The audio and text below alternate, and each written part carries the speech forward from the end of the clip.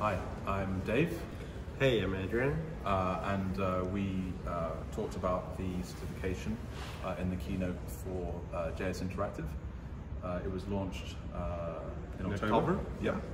And I'm in a NearForm capacity, worked on the technical side of things, and Adrian. We do the operational side and the NodeSource. reviewing and NodeSource. Yeah.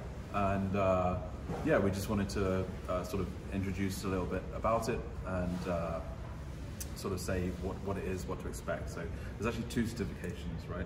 Yes, so we have two certifications. One is really basic one. Could you just explain a little bit?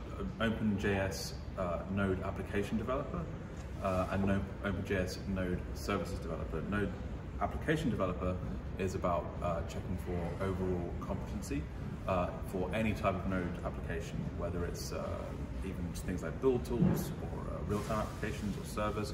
We check for an intersection of skills. And then the other one is the other one is the Services Developer application certification. So this is for RESTful services. You have to build actually web servers, the regular common application that you will build on Node.js. This will also test security over practice over these kind of applications too. So.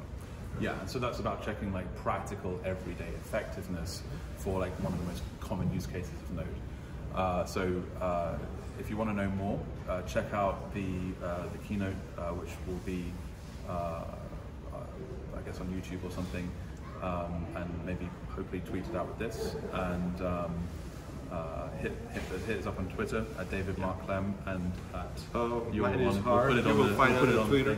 Yeah, and yeah, thanks for watching.